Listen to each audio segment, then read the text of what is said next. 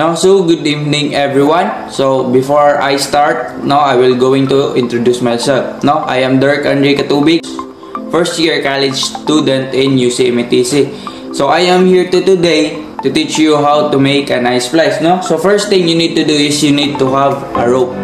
No, that is the first thing you need to do. No, you must have a rope. No, after if you have a rope, no, you need to unravel this. You need to have this 3-stranded rope. No, so after that you have a rope, you need to unravel this 3-strand rope. No, you need to unravel it. No, after unraveling it, no, this 3-stranded rope is you need to tape it. No, to prevent from shattering. No, so you need to tape it.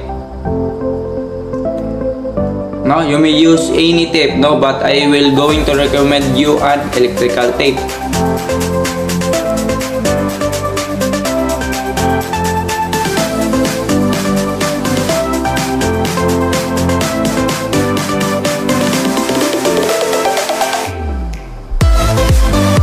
No, so you need to tape it.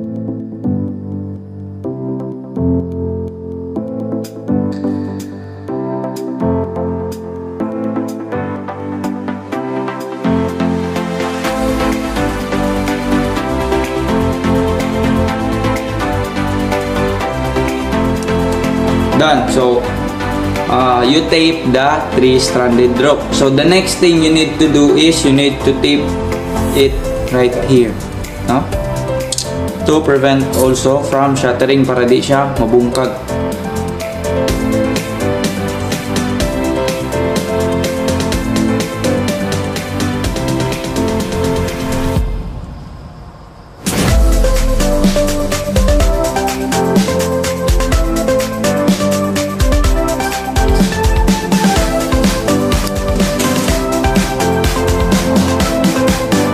So you tape this 3-stranded rope and here, no. The next thing you need to do is you are going to start to make an eye splice, no. So let's start in how to make an eye splice. So first thing you need to do is this rope, or the right side of the rope. This is the right side of the rope, this is the middle of the rope, and this is the left side of the rope, no. So first thing you need to do is you need to insert this right side, the right side part of the rope in this rope, no, under this rope, no, under this rope, inside this rope, but below this rope, no, you need to insert there, no.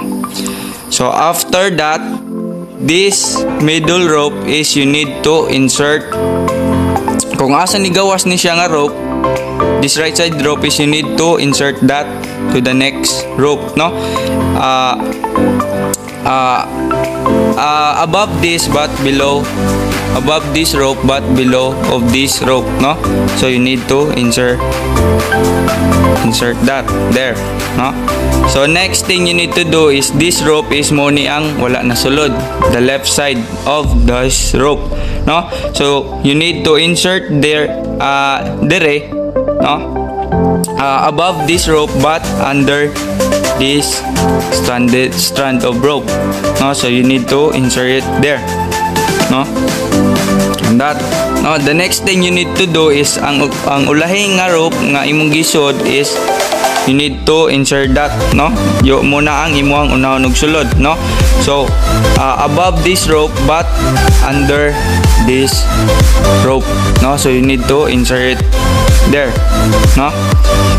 The next is this rope, no, this rope, no, you need to above this rope but under of this rope, no? You need to insert it there,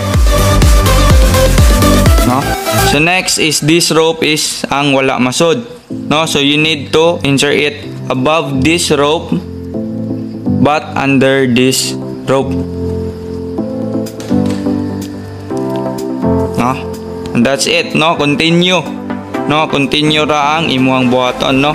So ang ulahi nga nasod nga rope is mo nasad na ang imuang isod og una. Then next is this.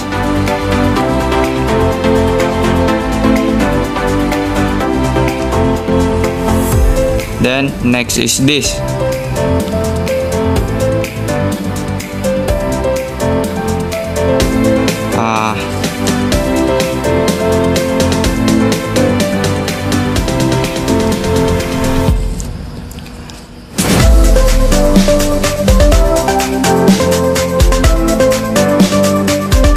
No, just continue antod mahuman ka.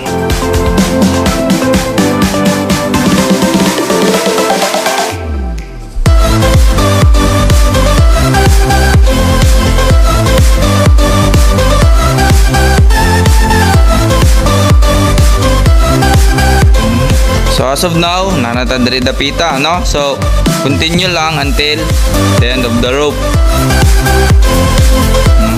So just continue doing like that, no?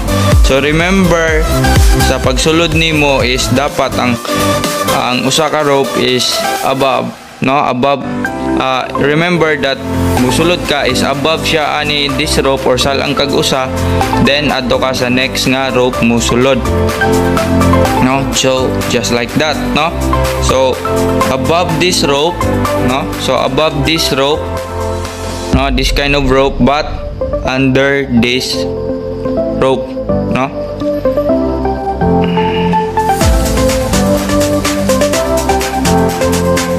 No? So dili na nakikitiwason kay grabe nakataas, no? So this is the final product of Eye Splice, no? So this is what we called an Eye Splice, no? So this is our finished product, no? So as you can see, no, mailan na nimo is if sakto ang imong gihimo is it is very clean, no? So this is our finished product, no? So thanks for watching. Goodbye.